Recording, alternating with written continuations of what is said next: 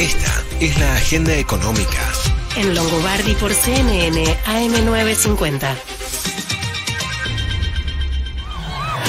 Bueno, estamos presentando entonces la agenda económica de hoy, viernes 12 de agosto, con nuestro querido Guillermo Willy Kohan. Vamos, Willy, ¿eh?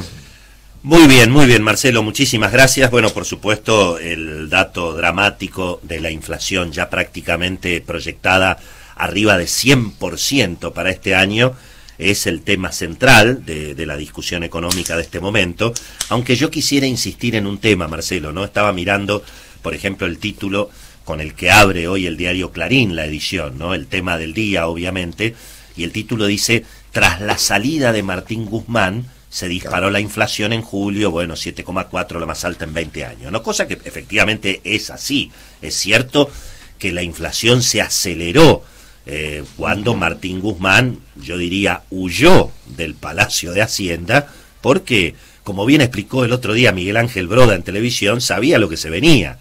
Claro. Es decir, que acá es muy importante entender esto, que en realidad el dólar a casi 300 mangos y la inflación al 100% anual es la consecuencia de lo que construyó Martín Guzmán junto a Alberto Fernández y sobre todo a Cristina Kirchner. Es decir, lo que está explotando ahora, y vemos en la tapa de los diarios y sentimos en el bolsillo a cada minuto, es precisamente lo que se construyó durante los 2 años de la gestión de Alberto Fernández, la primera parte de la gestión, que por supuesto recibió un rechazo generalizado en las urnas, porque no hace falta que la cuestión llegue a la tapa de los diarios para saber efectivamente lo que está ocurriendo, y fue en alguna medida, y sigue siendo, Marcelo, la consecuencia, bueno, del plan platita. Es decir, lo que estamos viendo ahora es la consecuencia de todo este fracaso, digamos, del modelo económico con el Estado trucho presente, el modelo de la demagogia del gasto público, y bueno, después viene la inflación, y entonces como viene la inflación le pongo un cepo al dólar y le pongo precios máximos a las cosas, ¿verdad? Todo ese modelo, Marcelo, es el que ahora está estallando, y por supuesto, bueno, lógicamente se le estalla en la cara al propio Sergio Massa, ¿verdad?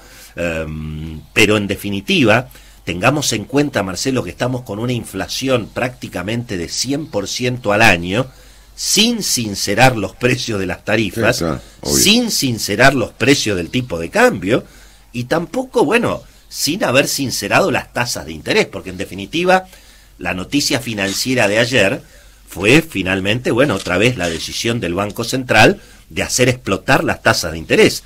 Ayer directamente las tasas en Argentina se colocaron entre 70 y casi 95%. Los plazos fijos para montos menores a 10 millones de pesos están pagándose prácticamente al 70% anual. Y todo esto, bueno, para tratar de evitar que siga devaluándose el peso y que los ahorristas, obviamente, no renueven los plazos fijos y cambien los plazos fijos por, obviamente, ir a buscar dólares, ¿verdad?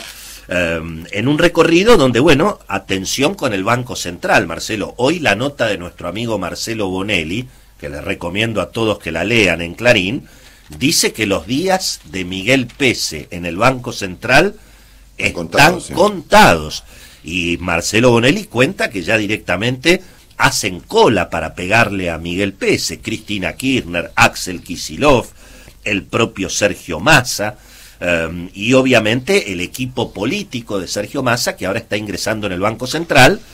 Todo esto genera, Marcelo, un nuevo foco de incertidumbre, porque entre otras cosas trascendía que el presidente Alberto Fernández, bueno, se resistía a firmar los nombramientos de justamente los interventores, podríamos decir, de Sergio Massa en el Banco Central. Dicen que hoy se iba a resolver este tema, pero vemos cómo en definitiva a las dificultades económicas, y bueno, se le suman todo este tipo de incertidumbres. Para completar la agenda, claro, ayer con esta fuerte suba de la tasa de interés, se logró frenar un poquito la suba del dólar en el circuito financiero.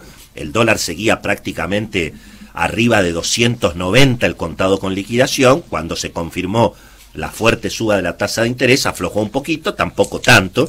Terminó ayer a 2.86 el contado con liquidación, abajo de 2.80 el dólar bolsa, que se había mantenido a 285 todo el día, pero reitero, con la fuerte suba de la tasa de interés hubo allí un freno, pero el dólar blue siguió para arriba, el dólar en la calle 297 pesos, ¿verdad? En un escenario, bueno, que sigue ampliando la brecha cambiaria.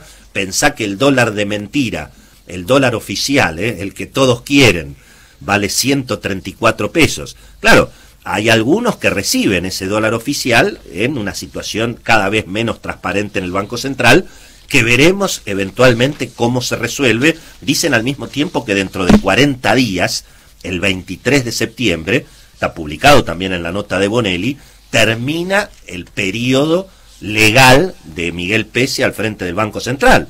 Así que hay otro motivo para generar, insisto, incertidumbre respecto de cómo sigue esa película. A propósito de las tarifas, Marcelo, con esto vamos cerrando, pasó para hoy finalmente, todos los días lo pasan para el día siguiente.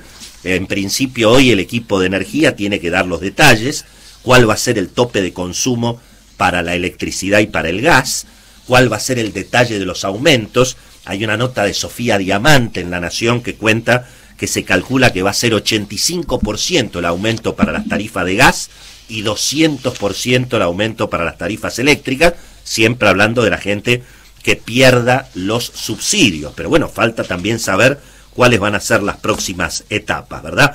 Y a propósito de anuncios sectoriales, ayer el propio Sergio Massa, bueno, recibió el dato de la inflación rodeado de los petroleros en vaca muerta, hizo una serie de anuncios que en algunos están en el sentido correcto, lástima que son solamente para los petroleros, es decir, esto de liberar un poco el mercado de cambios para las exportaciones incrementales.